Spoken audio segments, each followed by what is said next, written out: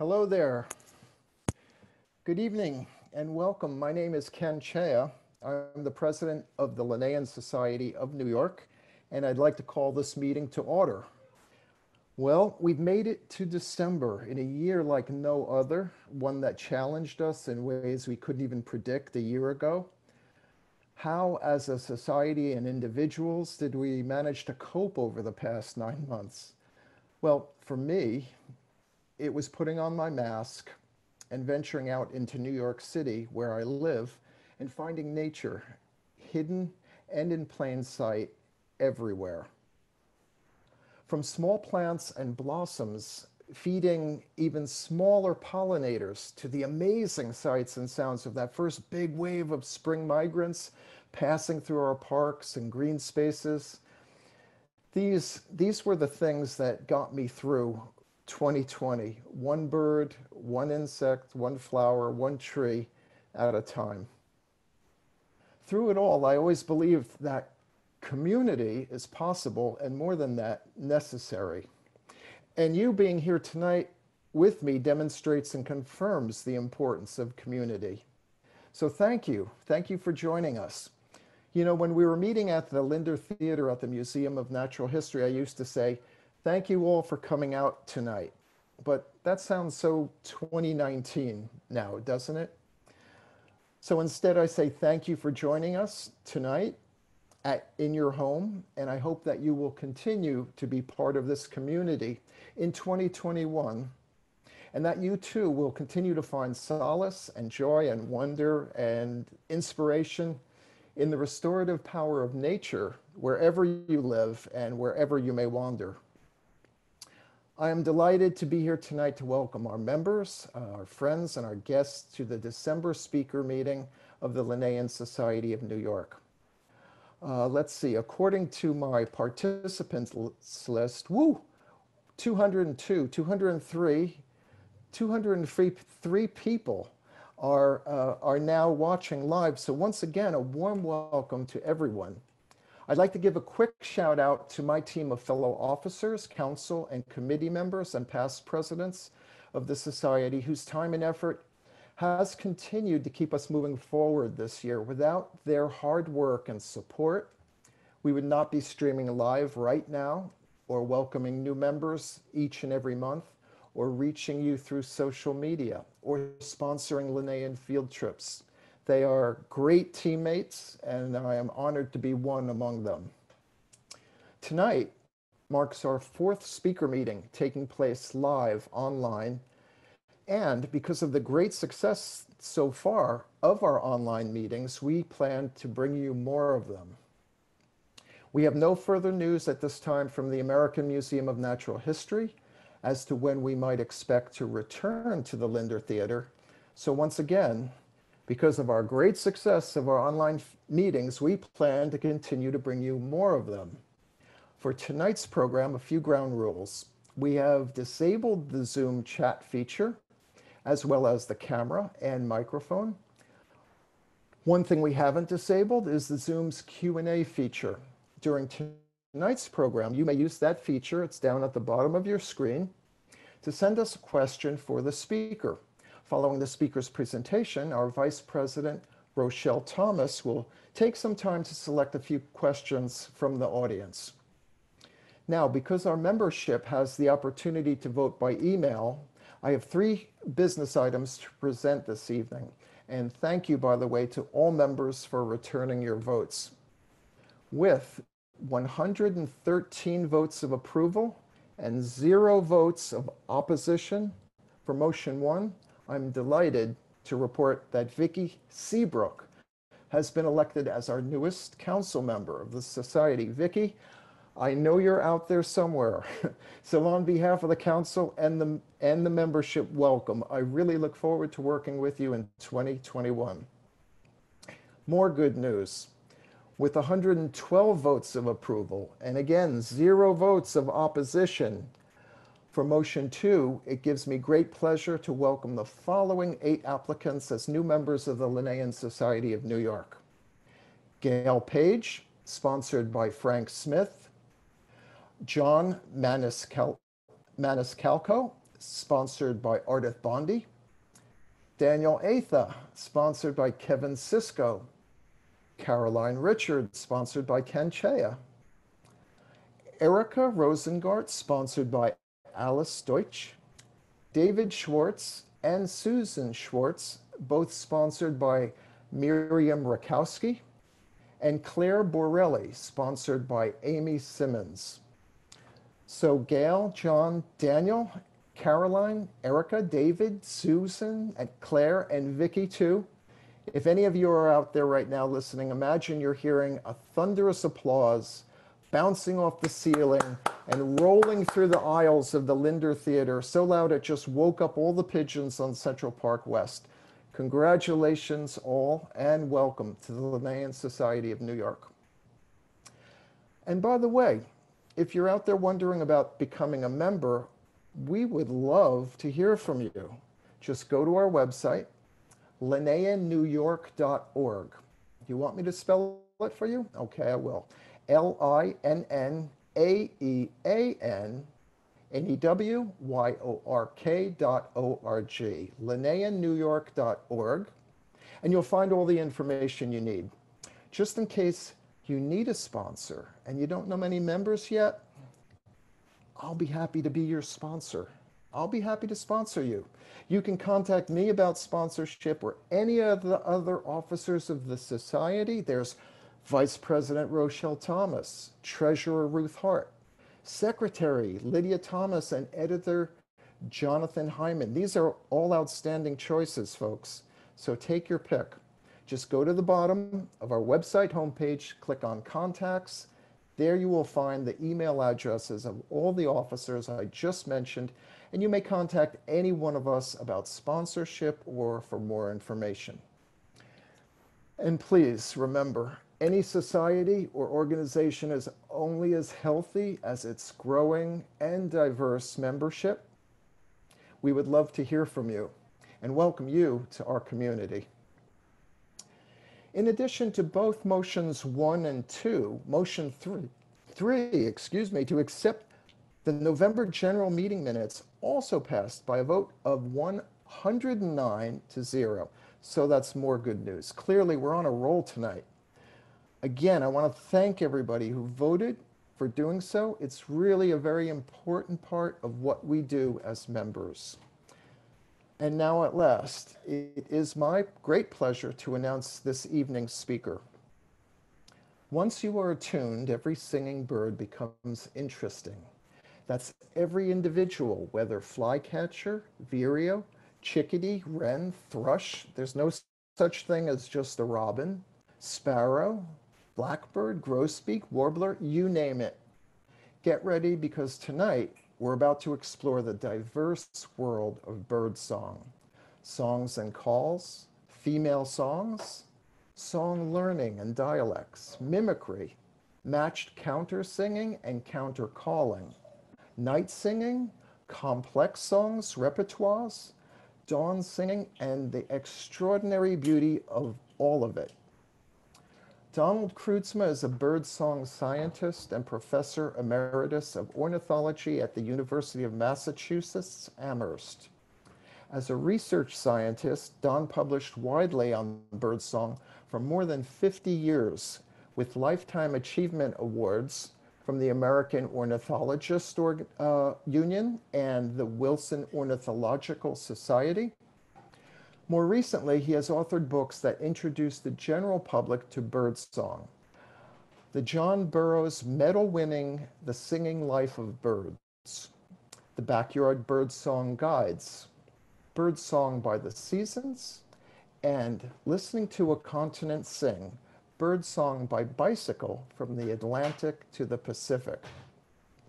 His most recent book from this year, Birdsong for the Curious Naturalist, this book right here, is a basic how-to guide that teaches anyone from beginner to advanced birder how to listen. This is the book that I recommended to my students and I used as my basic text in a birdsong class that I began teaching this year at the New York Botanical Garden. It's packed with information and it features QOR codes that link to an online collection of, get this, over 700 bird songs. So you can grab your cell phone, and while you're reading this book, you could scan the code and listen to the bird that you're reading about. Does life get any better? I love this book, and I think you will too. You can find it, well, you know where you could find it, wherever good books are sold. And now, ladies and gentlemen, please welcome tonight's speaker, Donald Kroodsma.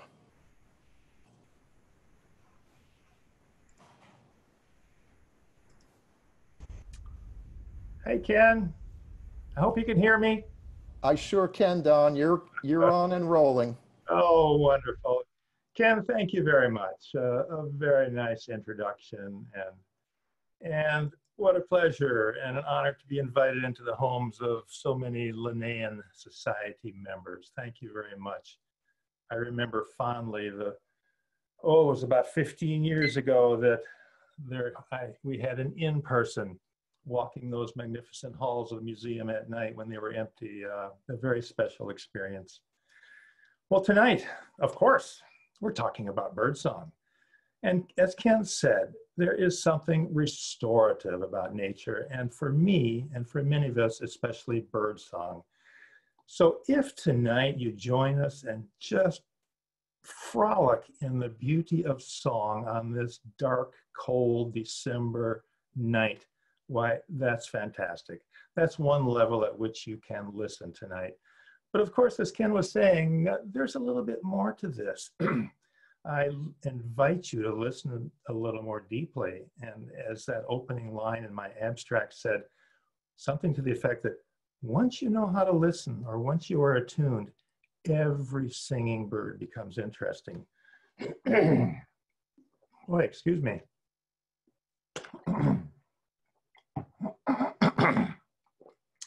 So I want to give a quick nod to the photographers. Our life as bird lovers would be far duller if we did not have these wonderful photographers in our life. And here are five who have contributed mightily to my life and the presentation tonight and the book.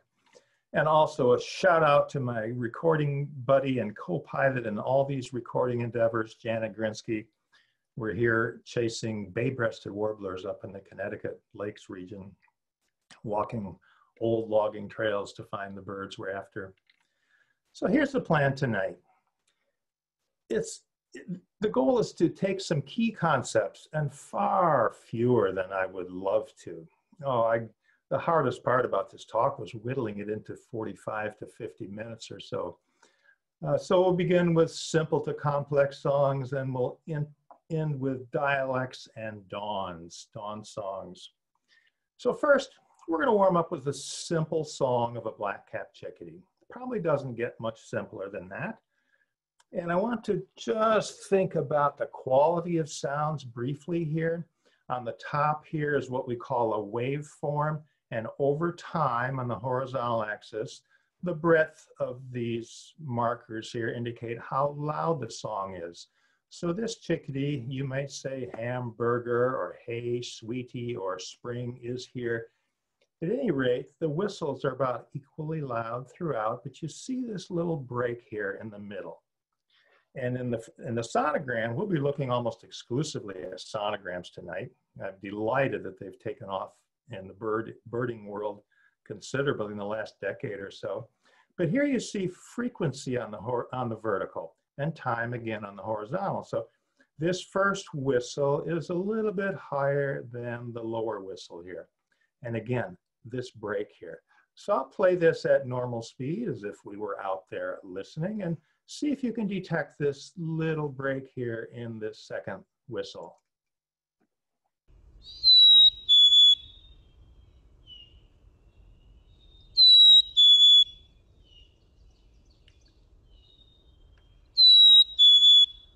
Every chickadee I listen for that little break, but you have to be close enough to the bird, because otherwise the loudness of this whistle here will echo off intervening vegetation or obstacles and blur this little break in here.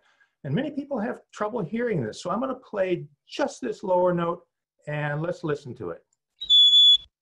I'll play it a couple of times.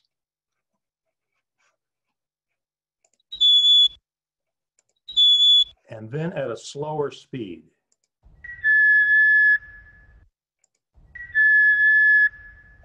I have pretty good evidence that at least two other species that we'll be talking about tonight can hear that break, mimics. So a typical chickadee, when we're listening to it during the daytime, and I have a whole bunch of these songs just squeezed together. They're hardly recognizable as sonograms, but all I want you to see is that they're all equally distant from this arbitrary line drawn across here.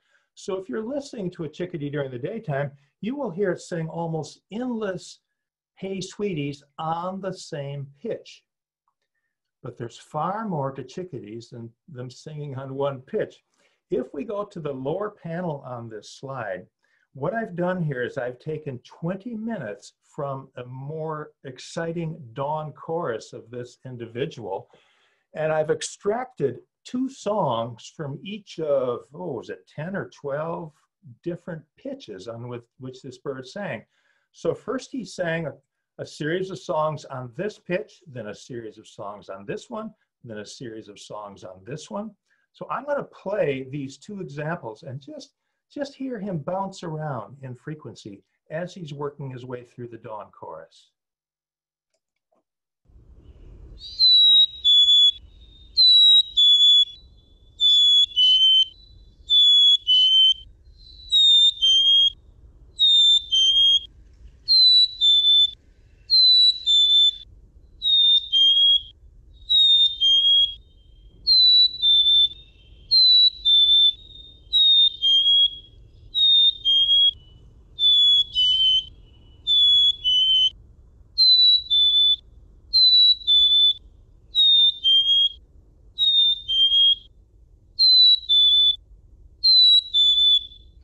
Wow, as simple as the chickadee song is, there's nothing really simple about how he uses that song.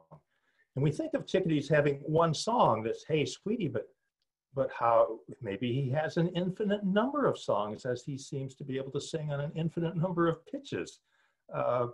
So a remarkable singer, and a delight to listen to. This "Hey Sweetie" song, another level at which to listen. There's the largest dialect that I know of in bird songs is this black-capped chickadee, occurring from the Atlantic to the Pacific, Nova Scotia to British Columbia. But on offshore islands or west of the Cascade Mountains, where birds are resident and not subject to influence of birds migrating and erupting, there you have the classic song dialects that we'll be talking about a little later. So if we were in the book, we'd be on chapter 9, subchapter 9.1, and we would have gone through retardando, accelerando, and with pitch shifting black-capped chickadee, page 155. You can use the QR code, as Ken suggested. You can go to this website, and I emphasize this website is free for all. You do not need to hold the book in hand to go to the website, and it's just chock full of, as Ken said, 700 plus recordings and 75 hours of recordings. Here's what the home page looks like.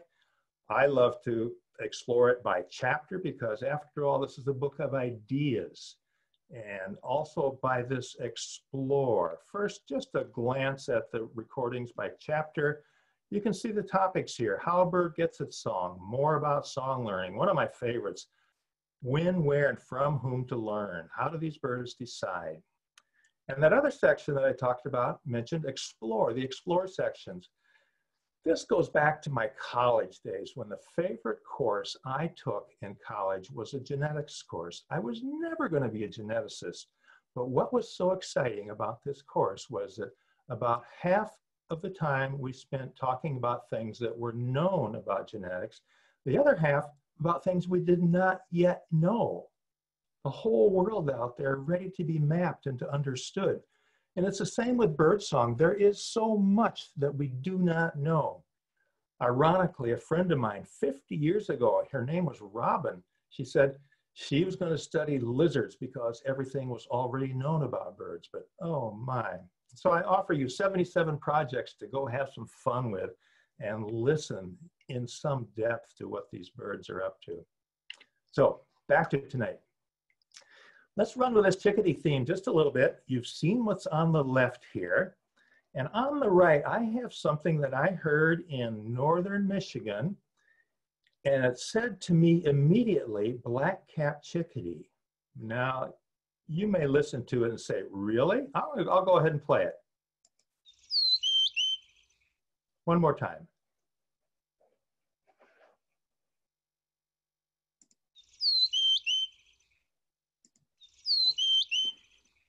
To me, it sounded like an exaggeration of the black-capped chickadee sound. Look, he's got these 3 whistles. He's got an exaggerated break here. But out of context, you would never know the species that sang this. And I offer him here, the brown thrasher, I think one of the most extraordinary songbirds you will ever run into. And what so excited me about that simple song that said to me, oh, that's a black-capped chickadee imitation. Somebody else might say, maybe it's a white-throated sparrow imitation, but it's not important where he got it. But what is exciting to me is that that is such a unique song that I know I will recognize it when this thrasher sings it again. And that was my goal. I had been trying for a situation for a number of years where I could sit and listen to a brown thrasher and by ear estimate how many different songs he could sing. I knew it would number over 1,000 based on some earlier indications. So all I had to do was listen to this thrasher for umpteen hours, count how many songs he sang, how many were of this black-capped chickadee or white-throated sparrow, and do a little division. If he sang 10,000 songs, for example, and 10 were of my chosen sound here, what I call a handle. A handle that allows me to get a handle on the brain and what's inside this bird. If 10 were of my black-capped chickadee, 10 into 10,000 leaves me an estimate of about 1,000 songs. So I'm going to play a brief segment from this thrasher, and I'll have you listen for that unique sound, and I think you'll pull it out fairly easily.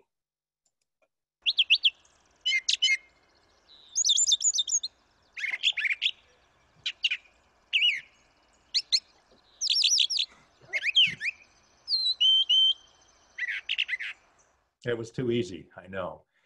But now what if that one sound is not representative of all the other sounds in its repertoire? Maybe it's a favorite or not a favorite. So what if I had 10 different handles for this bird? So I listened to this brown thrasher and I heard imitations of what I swear were these 9 different species. And a number of sounds will be in stereo. This is one of that's in stereo. If you don't have stereo headphones and you have 2 speakers on your desk, maybe lean over and put your head between the 2 speakers, because on the left speaker, you're going to hear the model, the actual black-capped chickadee. And on the right speaker, you're going to hear what I think the thrasher is mimicking. So we're just going to run through these 10 sounds all at once, and I'll help follow along.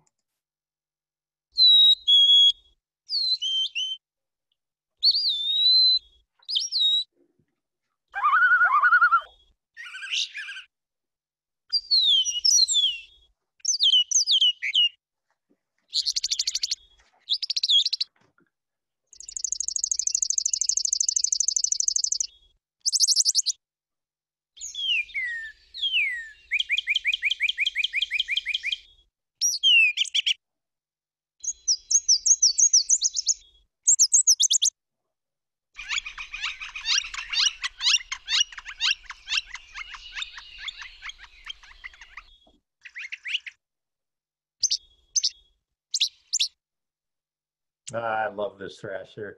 And he takes these sounds like that Northern Flicker long song, but the thrasher has his own style of singing. He has to condense that into just a couple little notes, but overall remarkable imitations.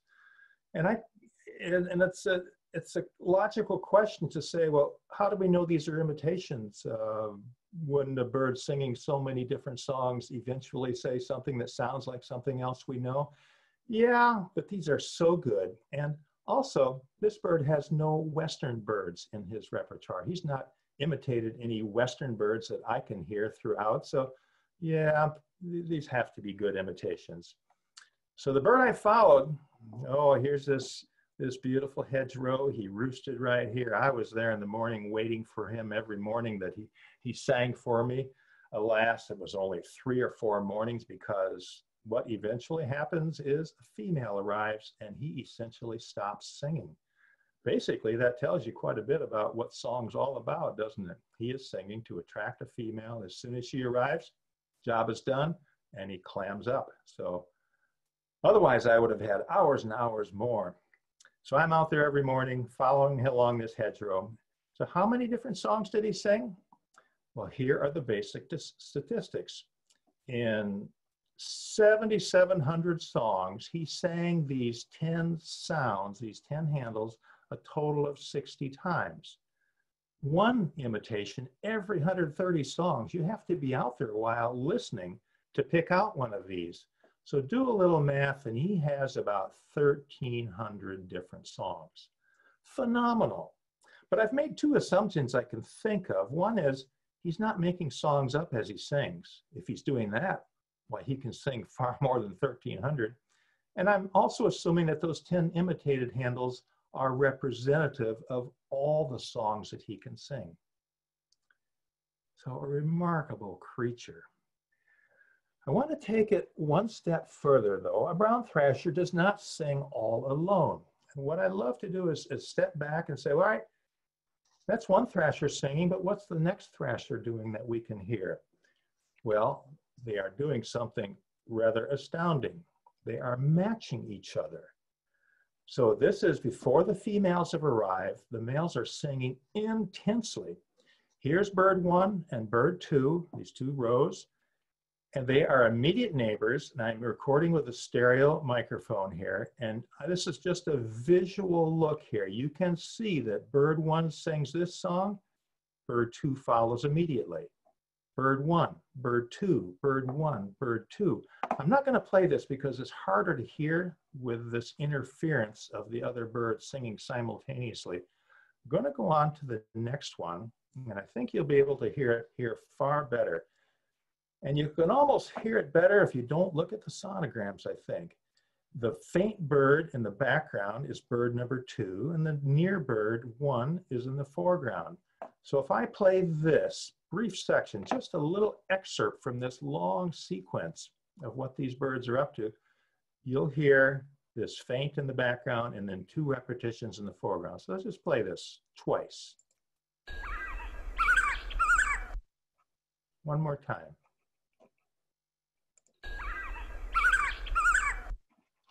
And we'll go to this one. Bird 1 sings it twice, bird 2. So all right, I'm just going to run through all 6 of these examples back to back. And again, this is stereo. You could, but just listen for that softer one in the background. You'll hear the matching going on.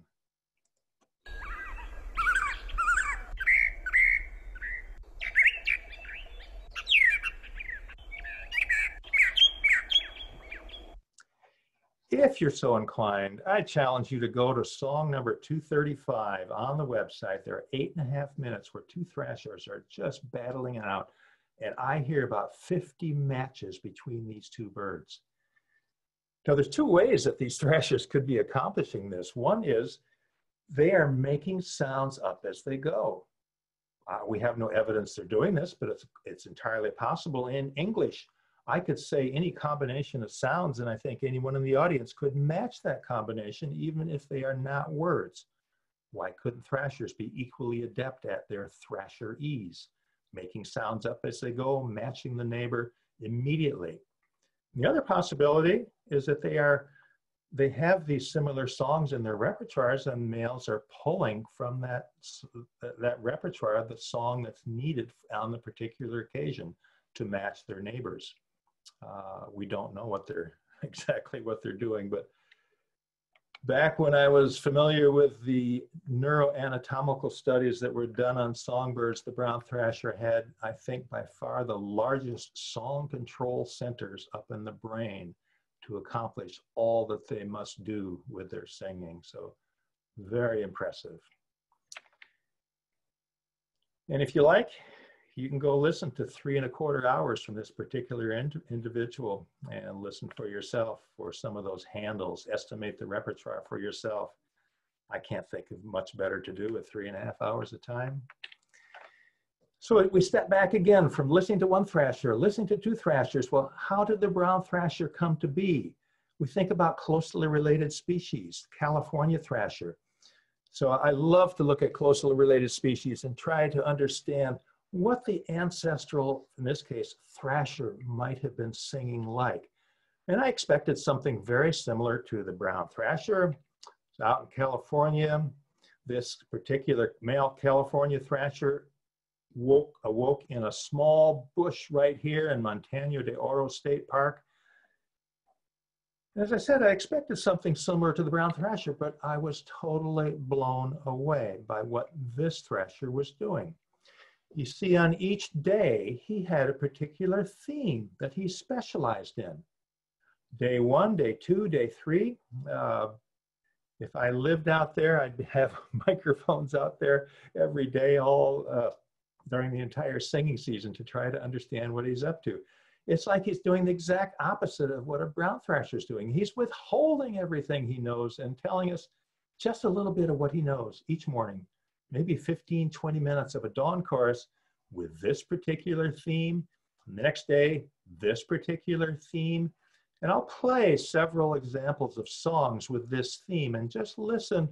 These are a little harder to detect, but when he gets to these repeated notes here, I think you'll pull it right out. So let's just listen to him.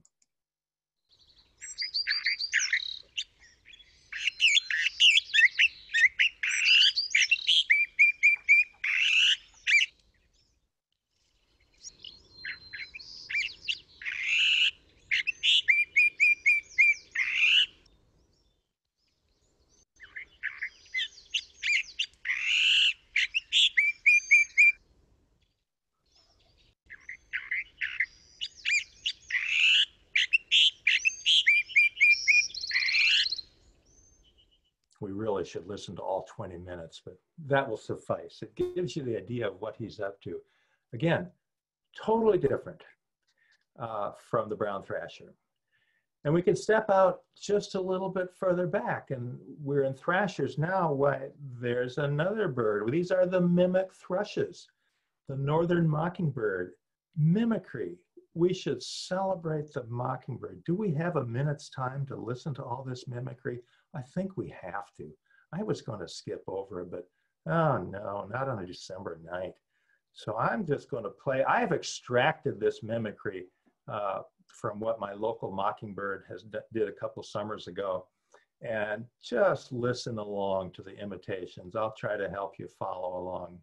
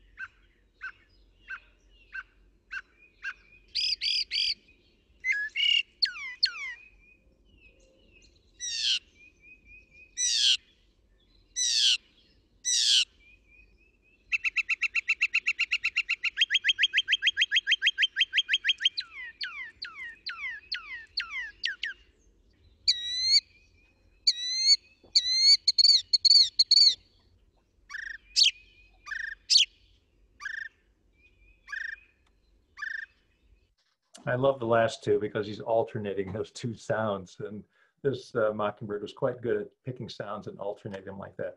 So again, we're celebrating an individual mockingbird, but I have very seldom stepped back and listened to 2 mockingbirds. And I had such an opportunity a couple of years ago in California. I'm often around prowling in the night, getting to my recording location for the dawn chorus. And the windows are always down, and I'm sometimes driving quite slowly, just listening for anything that might be going on.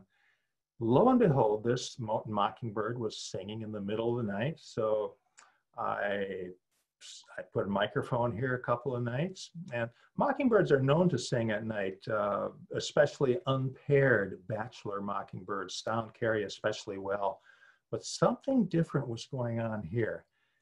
And it wasn't the mimicry that was so astounding, but it was how these two mockingbirds sang the same song back and forth. We call this song matching.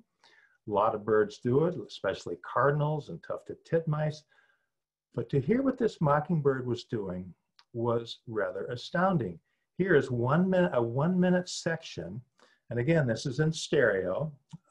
And I'm not sure it does you any good to follow along in the sonograms. You just want to close your eyes. It is dark after all. These birds can't see each other. I never saw the birds. And I've indicated where the matching goes on here. Look at this note here, this bird in the background. It's the same as what the foreground bird did here. And pick another example here, the foreground bird, very loud here, and the background bird singing the same song. So just to listen to what these two mockingbirds are doing, sight unseen, let's let that 1 minute roll. And again, it's stereo. Put your stereo headphones on, put your head down between two speakers. Close your eyes if you want to.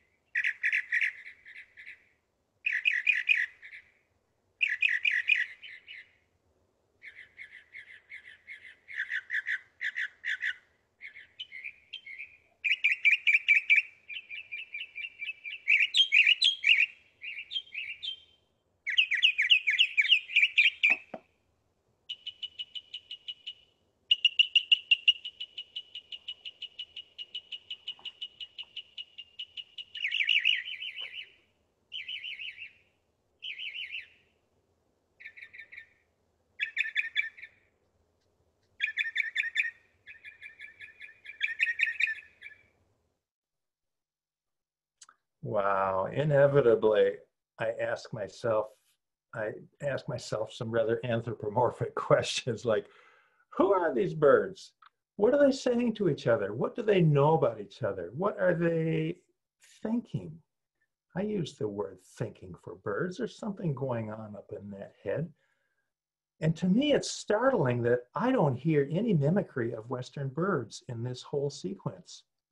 I don't know if that's just by chance or if it's saying something about what's important when mockingbirds interact with each other, that they don't use mimicry. It's not totally settled as to what mockingbirds are doing when they mimic the songs of other birds. So we're going to step back even further. We are still in these mimic thrushes, Mimidee, and there is another bird in the same family, the starling, that, well, I think it's a different subfamily, but we're still in the same family, and it's a renowned mimic. And I think Bruce might have asked me before the meeting started here when I saw any good birds today. And well, yeah, the starling. I know there's a dark side to the starling, but oh my, when they sing, I stop to listen. They have so much good stuff that they say that it's inevitable that I just have to hear them.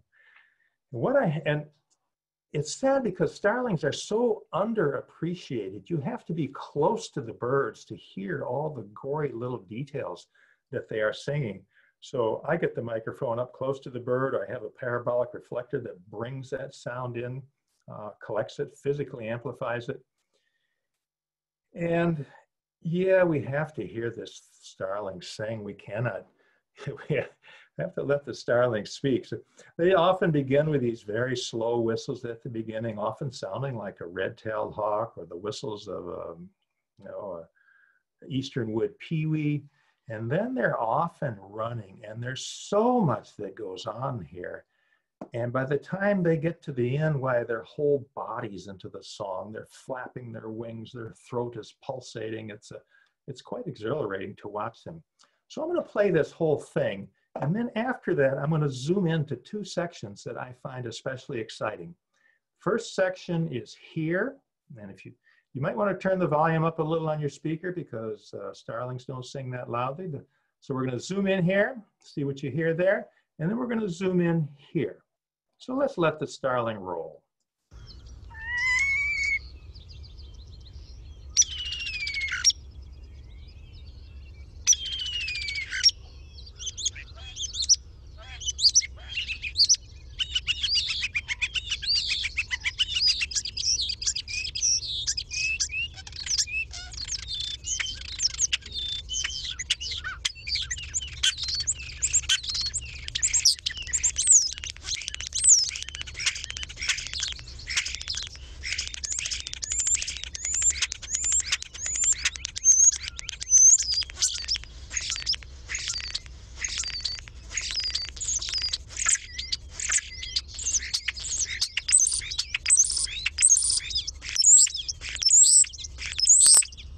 Wow. I wish we were in person. I would love to ask those of you listening what you heard in this section and what you heard here, but let's go take a look. This starling is doing something that I don't know any other bird that does. He's mimicking two different species simultaneously. With the left voice box, he's probably imitating the lower sound here of a flicker. With the right voice box, probably the higher sound of the eastern phoebe. So let's listen. Most of us know what a phoebe sounds like. And the flicker.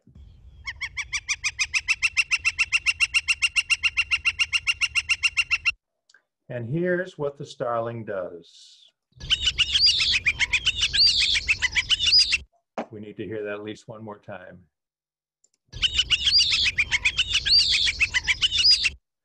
So you can tell he's using his two voices simultaneously because he has one thing going underneath here and something entirely different going on up above.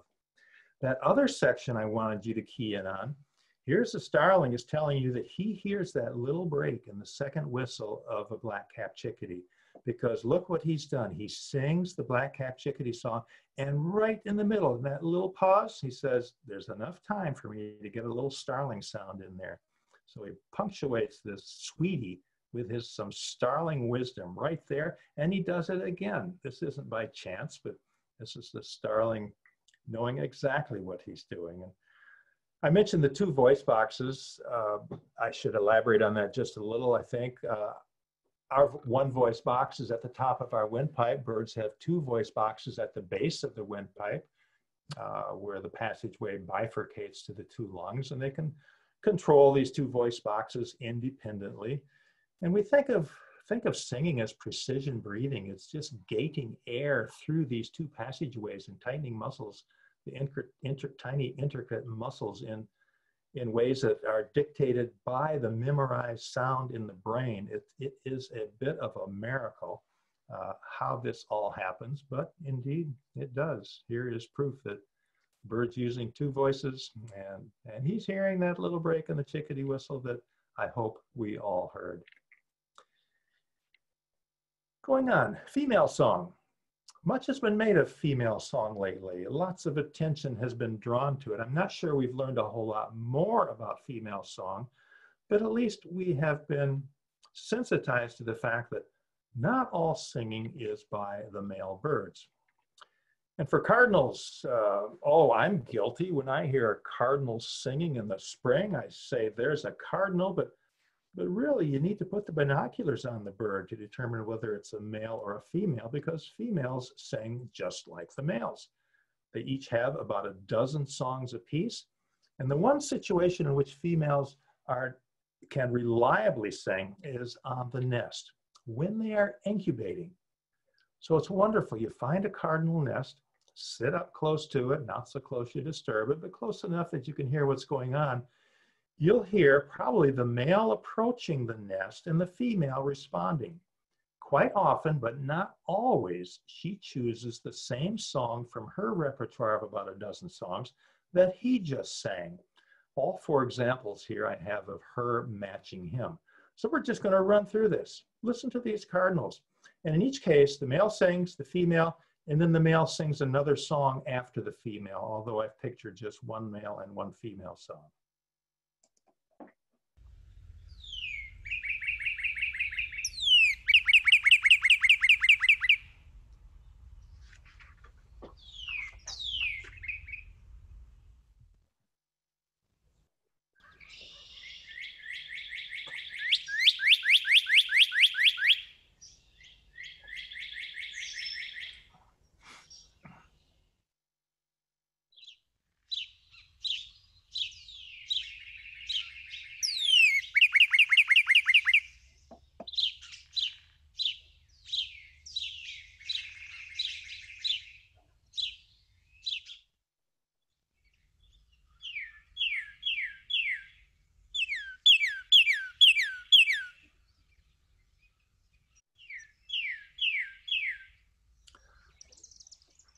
Cardinals make for wonderful listening opportunities. Males are often matching each other with the same song from neighboring territories. Here you have wonderful male-female interactions.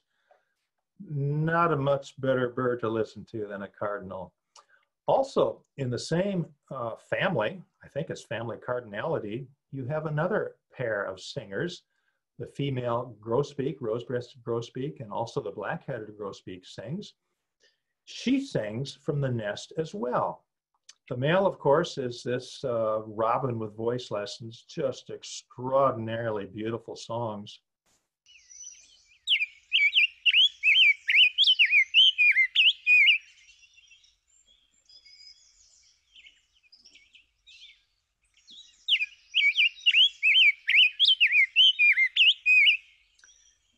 And I say extraordinarily beautiful to our ears. Our ears are adapted for hearing things that are slow and low, and the rose-breasted grosbeak obliges. Songs of a Pacific wren, why, it's just a blur to our ears, but they're no less spectacular. It's just on a different time frame than our ears can appreciate. Now, the female rose-breasted grosbeak sings from the nest. They aren't quite the same quality as the males. You'll hear that.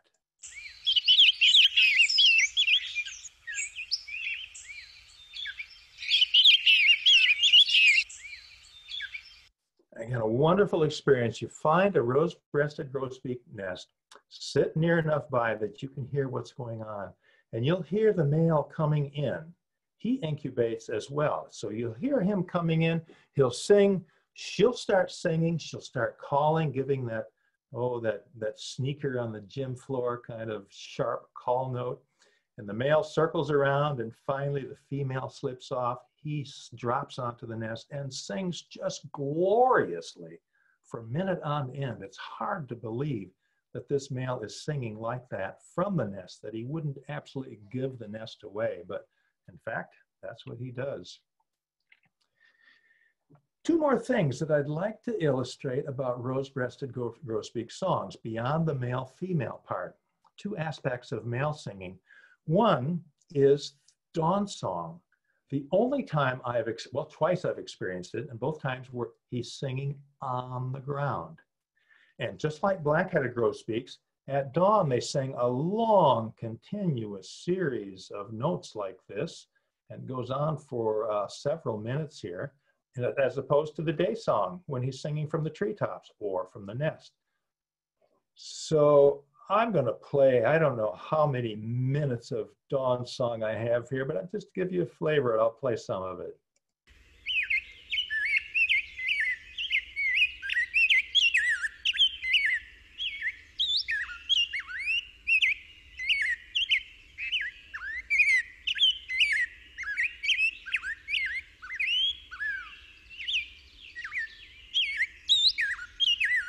Oh, hours and hours and hours. So dawn song, very special things happen at dawn. We'll be talking about that a little more in just a minute. But the third thing I'd like to show you is, notice how in these sonograms, most of the sound occurs between these two lines that I've drawn here, in both the day song and the dawn song. And if you want to be technical, it's between 2 and 3.5 kilohertz. But ignore the numbers. On the next slide, I show you courtship song, and the sonogram has exactly the same scale, both in time and in frequency. So look what happens when this bird is in courtship song. He's singing to her, presumably fairly nearby. Look what happens. Oh, wow. Here's where normal song occurs, but look what he is doing here when he is addressing her. He runs all the way up here to 10,000 cycles per second, when normally he's down at 3.5. And look at the time scale. Look how these things are all spread out. I'll jump back and look at this one again. There's so-called normal singing. Here he is pulling out all stops. Look at the difference in that. And if the normal singing, rose-breasted grosbeak male, is a robin with voice lessons, well, I don't know what this grosbeak is on, but let's play it. And I'm going to see if I can follow along. It's going to continue after 8 seconds, but let's see how we do here.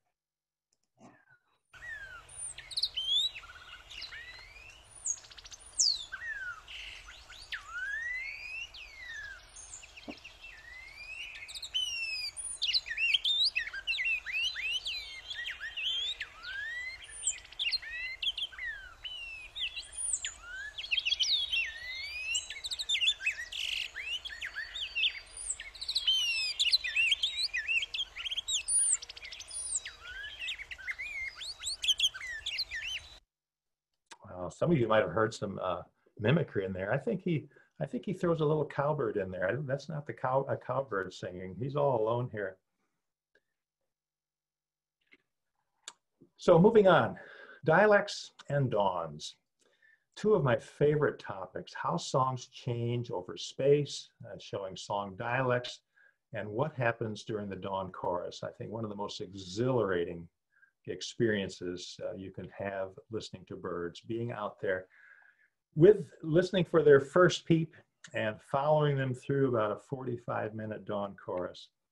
First, the Anna's hummingbird.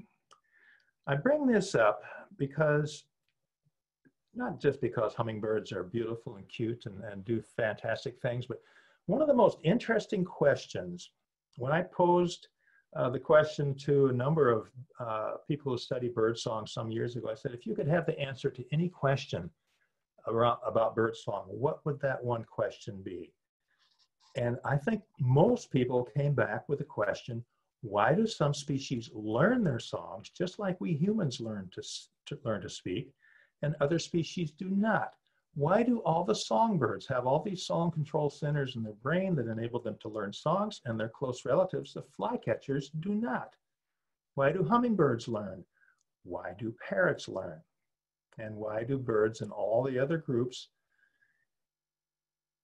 I say that and I stop because we found an example of a song learning cotinga, which is related to flycatchers in that large group of what we call subacenes.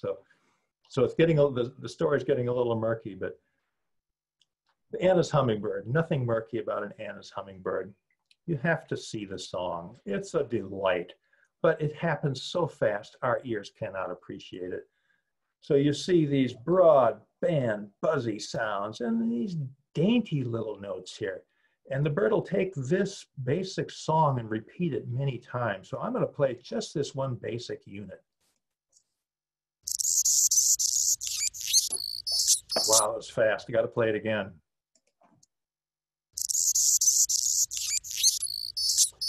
Okay, we're going to slow it down. Lots of work shows that birds can hear in time far better than we can. We call it temporal resolving power. Basically, what that means is when we slow something down maybe 8 times, as I have here in the lower right, when we slow this down 8 times, perhaps we are beginning to hear the details that the birds themselves hear. Now, these Anna's hummingbirds have to hear the details because they have to learn these songs from each other to have dialects. So I'm going to play this at 1/8 speed.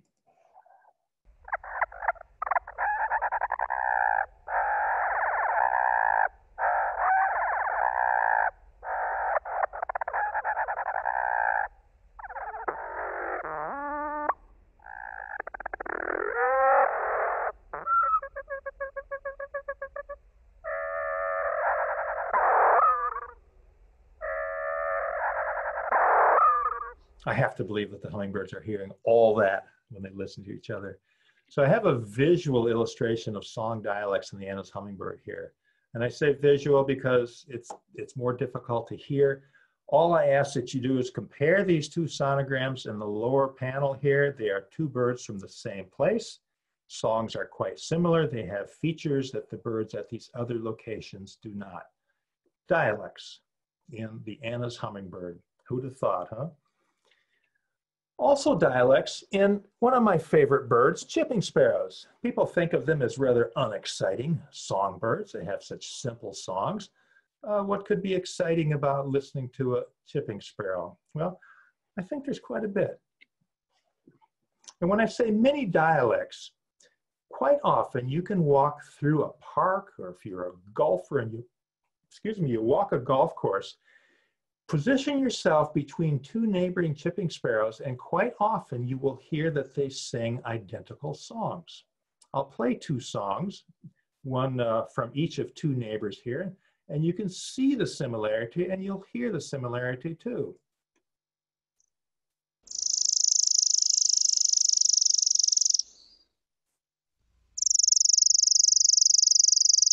There are dozens and dozens of different songs that chipping sparrows sing. Here's another example at the other end of the spectrum, quite sweet and beautiful, not so chippy at all, but again, two neighbors having essentially identical songs.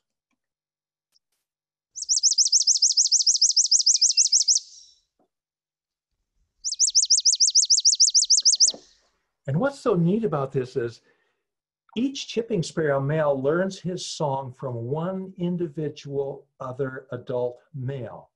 So when you see these kinds of miniature dialects, and at most you'll have 2, 3, at most 4 birds in a little dialect area, all singing the same song, you know that they have learned their songs from each other.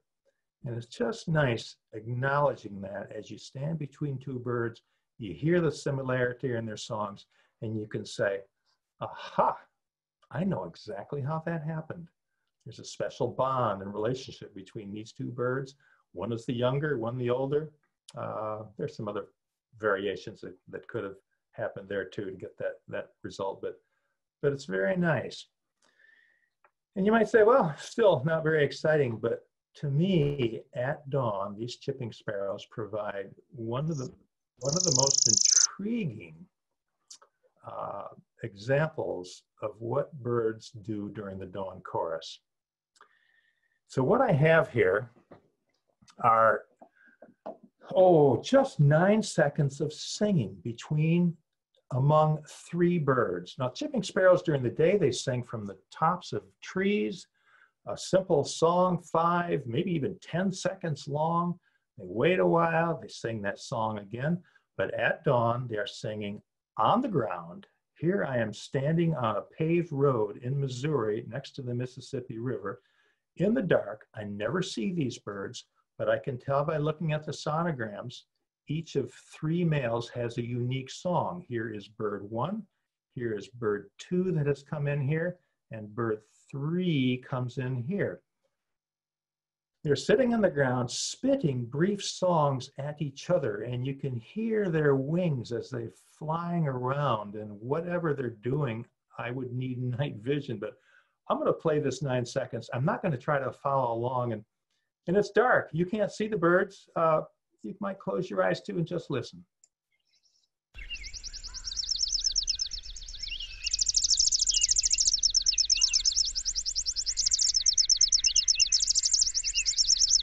Very nice. You hear the yellow-breasted chat in the background. Amazingly, and you can listen to 5 minutes of this if you go to song 498 on the web. Amazingly, 30 seconds later, something has changed. Bird 3 has left this little arena, and bird 4 has arrived. And bird 4 song, I think this is bird 4's song right here. Luckily, all these birds have unique songs. None of them have similar songs. And the logical question to ask is, what is going on here? Well, I think the chipping sparrows give us a little window into what is going on during the dawn chorus among, do I dare say, all birds that are singing their hearts out at dawn. In so many species, I have been out recording the dawn chorus, and what you find, oh, chickadees, tanagers, the warblers, you find that males congregate at their territorial boundary and they have a little song battle. Louisiana water thrush I was watching this year, it flew hundreds of yards down the stream to get to the territorial boundaries so it could countersing with its neighbor. I think the simplest explanation is that these chipping sparrows have provided us with an extreme example of what's going on. Oh, I need to show you the next slide, I forgot. Here are the birds that I'm saying they are lekking. Here you have those 4 birds that were in the dawn chorus sitting on the pavement. Once they left that dawn chorus, I then recorded 2 other birds who owned the territories there, and they're 2 different birds. They were someplace else during the dawn chorus. And birds 3 and 4, why, they visited other little arenas as well. I think the best explanation as to what is going on here is that this is actually a lek-like situation. The males are in this little arena, like sage grouse and prairie chicken. The males are in this little arena doing their thing with other males, and the females have to be listening. What they're listening to, who knows? But there are interactions going on among these males, just as you would expect in a lek of the chicken-like birds in the Great Plains, for example. So that's my best guess. But it's truly astounding to be standing there, minding your own business, expecting nothing, and suddenly the chipping sparrow chorus breaks out essentially at your feet. Very exhilarating. And you step back and say, well, where did chipping sparrows come from? Well, a couple other birds in this genus, of course, field sparrows. They have a simple daytime bouncing ball song. At dawn, they have a more complex song, and they chip frantically like this between songs. They're quite predictable on where they're going to sing during the dawn chorus, and what fun to be standing next to the bush where you know that field sparrow is going to wake up with all that fire in the belly and sing. Here's a good bucket list item for you. Not going to take the time to play them. I'm going on to the brewer's sparrow. Again, such simple daytime songs, but what they do at dawn is truly extraordinary. And I can remember this so well. It was one of those days in Idaho where I had to be out in the sagebrush early, and you could feel the sun's first rays approaching you at about 1,000 miles an hour from the east, and the dawn chorus is outpacing the sun. And sure enough, the brewer sparrows start this dawn singing, and it is a continuous series of long songs by these males. In this recording 505, I'm standing. I can still smell the sage and feel the whole situation. The parabolic reflector is aimed at one tiny little place in the sage, and the birds are coming and going. You can hear their wing flutters, and this is constant singing. Just like those chipping sparrows. And here you can see that there are 2 birds singing simultaneously, one here in the higher register, the other in the lower register here. I encourage you, put it on your bucket list, go experience it. I'm going to wrap this up and simply say, yeah, go out there and listen. Yeah, listen at all kinds of levels, but if you really want to get into it, listen to one singing bird. Compare successive songs. Are they the same or different? How does he change in different contexts and through the singing season, and especially during the dawn chorus? Can you find a handle for more complex singers, a unique song that you will recognize definitely when you hear it again? That's the best way to figure out what these birds are doing with these long, complex repertoires. And listen to singing neighbors. How is each individual fitting into this singing community? Any female singing? Back up. Listen to all the tanagers. How do they differ? The kingbirds, all those Epidnax flycatchers. Just try to think in an evolutionary context about how each came to be. Mimicry, dialects, and oh my. If I am not out during the breeding season when the birds are singing, with full intention of recording what these birds are doing, if I do not hear that first peep from the bird, if I don't know where he is awaking and what he does in those first few seconds of the morning, I feel like I have lost the morning. So much out there. It's restorative, it's educational. Happy listening to you. Well, thanks so much, Don. That was an amazing talk, and I think we all learned quite a few things from it. I have to say our Q&A has already been populated with some of the most detailed and academic questions I think we've had to date. So I hope you have fun answering some of them. Oh, I have till midnight. I'm here. Yeah, I mean, and some I think are even a little controversial. So I'm gonna jump in. People who have good ears are already, or musically inclined, jumped right in right away. So we have one. One person is asking that a perfect Western music intervals are based on ratios of acoustic frequency. A perfect fifth is a 3:2 ratio, for example. Are bird songs based on some overriding physical relationship? I barely understand this question. Oh my. You know, birds do their thing. And I flunked piano lessons as a kid. I'm not the best person to address this question. I do know that there have been a fair number of attempts to shoehorn what birds do into musical terms for humans. So I'm always a little bit skeptical when we say that, well, the birds are singing in a perfect this or that, but it's entirely possible. But I envy the musicians who can take their good ears and experience and apply it to birdsong, but I'm afraid I'm going to fail this person. I think we all are going to fail this person, so we're in good company, right? Let me skip to something that I think you'll be able to answer more easily. Someone wants to know a way to go about distinguishing a chipping sparrow and pine warbler song. Ooh, chipping sparrow and pine warbler. Oh, I'd love to take this person out with me to a pine warbler population, and we would be out there waiting for the first peep of that pine warbler. And what we would hear once this pine warbler got into his dawn chorus, we would hear this pine warbler singing 5, maybe even more different songs.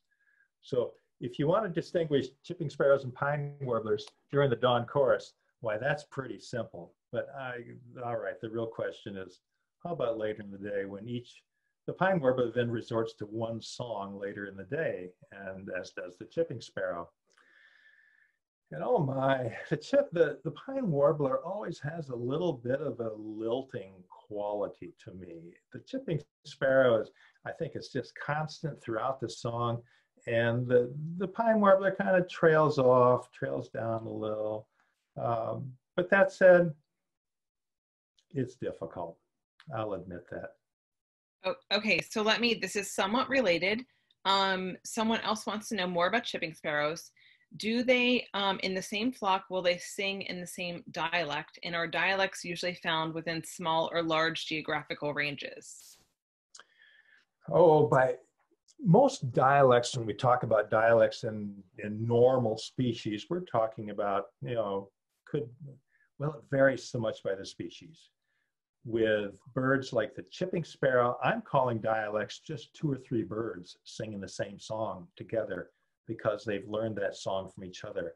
And the same thing happens in indigo buntings and lazuli buntings, and sometimes yellowthroats, common yellowthroats, where a couple of males, been well studied in indigo buntings especially, you can have tiny little dialects of several birds with similar songs, but travel just a little ways away to the next hedgerow, and the birds have different songs. So basically I'm saying, I guess, chipping sparrows, I'm calling a dialect just 2 birds, 2 or 3 birds. Okay, so 2 birds from Yonkers, 1 from Brooklyn. Like, you'd be able to tell them apart in New York terms. Oh. Like, something All right, Yeah. this gets complicated. Let's say chipping sparrow, we can find maybe 30 to 40 different chipping sparrows among all chipping sparrows in Eastern North America. And those 40 or so chipping sparrow songs are distributed throughout the range. But what you find is that you listen to one male at one location, there's a fair chance that one of his immediate neighbors will have that same song. So I'm not sure this is coming through. Chipping sparrows are a challenge. They have so many different songs, but by chance alone, you would not expect two neighbors to have identical songs. And it's been shown, I had a graduate student working on this thing, wonderful, detailed study. And he banded all these young birds, and he could show that a young bird could learn the song of an adult either in the first summer, when the bird was just a couple months old, or he could learn that song in the next year. And then they settle next to each other. So there's the tutor and the young bird. And so you can end up with two birds with identical songs and maybe only two. So there is your dialect, but that same song might occur a mile or two away. That's amazing. No, you're doing a great job with actually the hardest questions any speaker has encountered, I think. So I'm going to move on. So someone wants to know, do non-learning sub-Oceans have a different set of songs for different occasions or interactions as you described for some of the Oceans? Oh, an alder flycatcher has just one song we think of. A willow flycatcher has three different songs. People who know flycatchers better might say, well, they certainly vary their songs a lot depending on the circumstance, or maybe they're using vocalizations that we might not classify as songs. So I don't want to sell these birds short, but oh, okay. Yeah, let's go to Eastern Wood Peewees. During the dawn chorus, they have an exhilarating, beautiful sequence of two different songs that they sing. No, three, sorry. They got three different songs they sing during the dawn chorus. But one of those is taken away when they sing during the day, when they have just two songs. And so, yes, they do have wonderful dawn choruses that they sing, and you won't hear those songs later in the day. So we don't sell those flycatchers short. Okay. I'm going to move on to some methodology type of questions or ethics. So this is the next section of interrogation.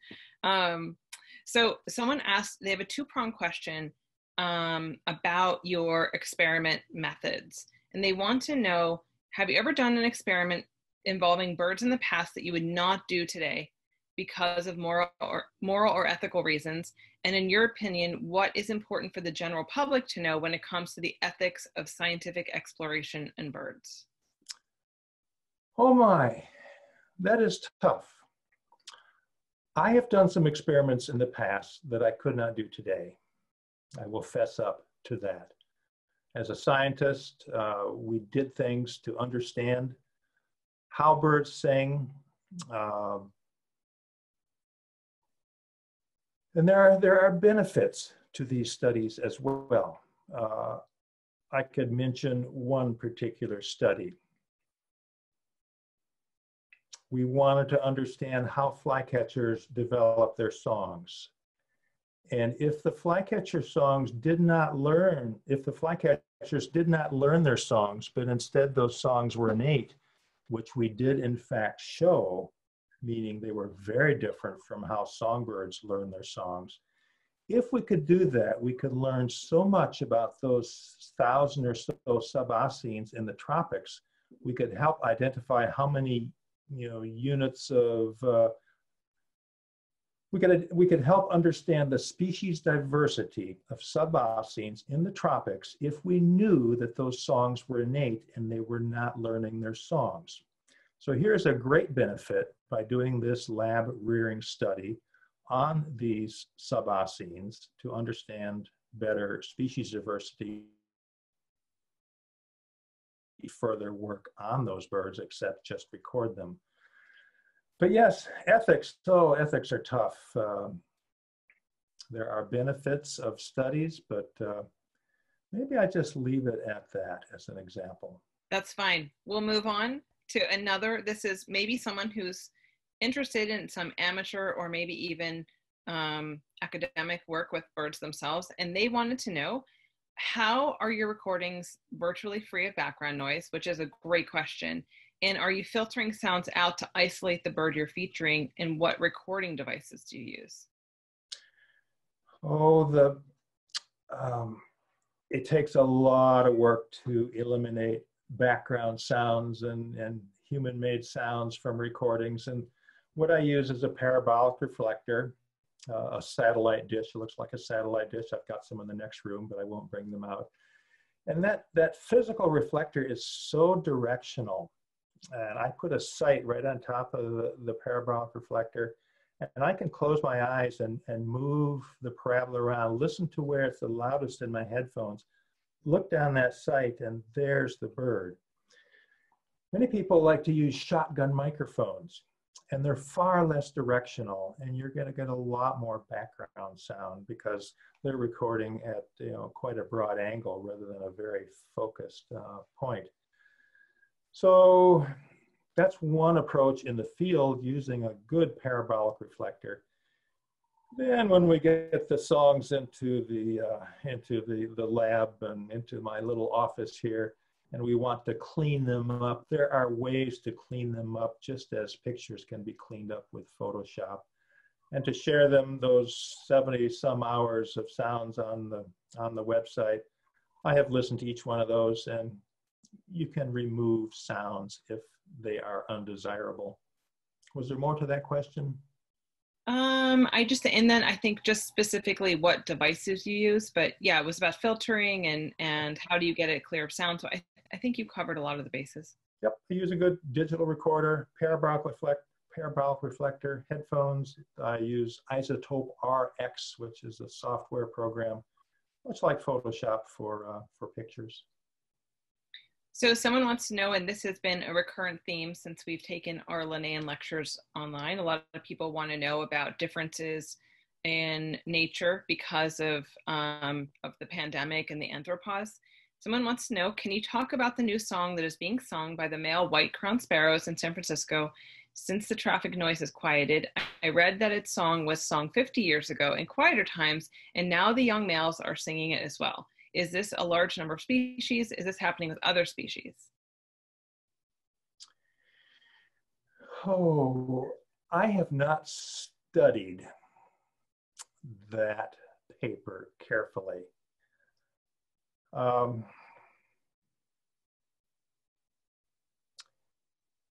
Let me just say, there are some good stories published that people want to hear, and they don't always have the scientific basis behind them.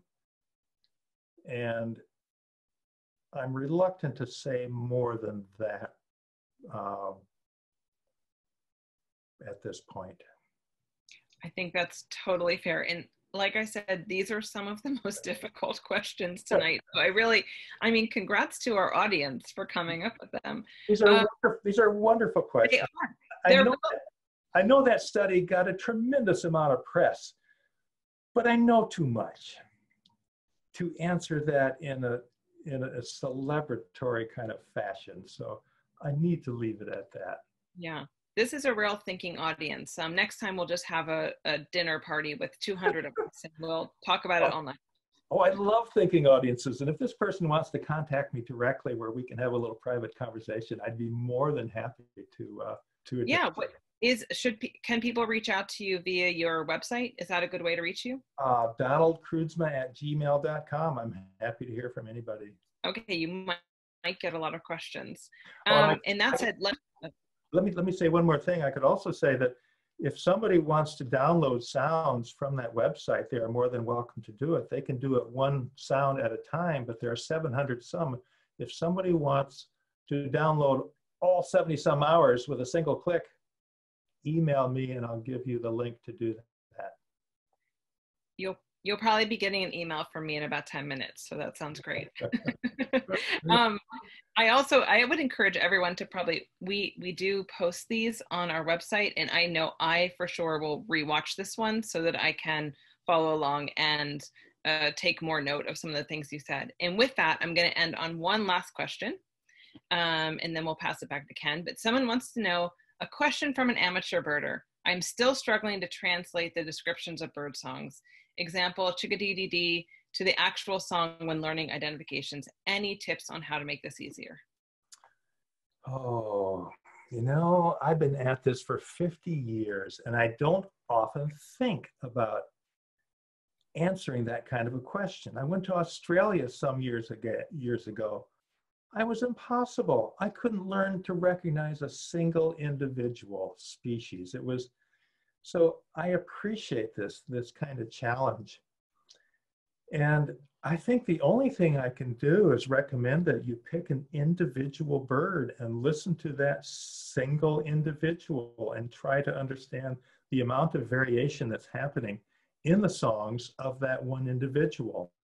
Then choose another individual of the same species before on to other species. So it's one at a time, but there are other people who know a lot more about teaching, about how to learn to recognize and identify these birds. And Ken's probably one. He's teaching this course. Ken, we'll rely on you. Yeah, and to the person who asked the question, I'm still struggling to understand, is that a blue jay or the swing set in the Pinetum? So we can get together and figure it out. But Dawn, I just want to thank you so much. This was a wonderful presentation. I hope people will reach out to you, and I'm sure many will. And thanks again. I'm going to pass it back to Ken to close the meeting. My pleasure. Wow. Wow. Oh boy, what a night. Don, that was beyond fantastic. That was truly a treat. You must have some tape library. I mean, you have 700 songs just on that one side alone, which you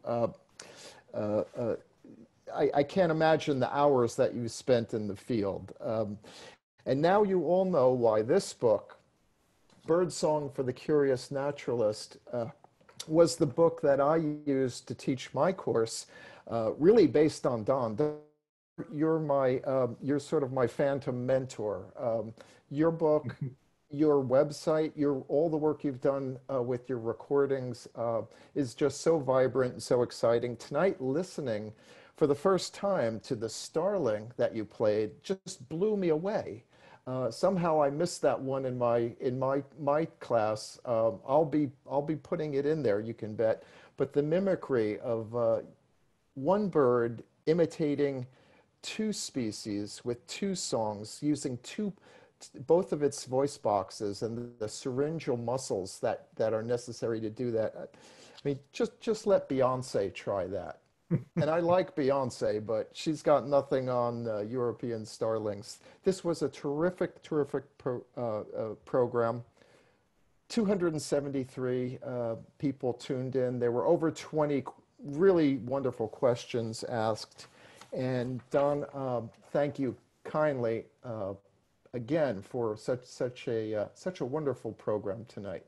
My pleasure. Thank you to the Linnean Society. Now, I hope that everyone who had the opportunity to be with us tonight will return for next month's program when we present David Haskell and the Songs of Trees, Stories from Nature's Great Connectors. Until then, good winter birding, everyone. Keep those ears open. Stay healthy, stay active, stay positive. Have a very, very warm and wonderful holiday season. And to all, a good night.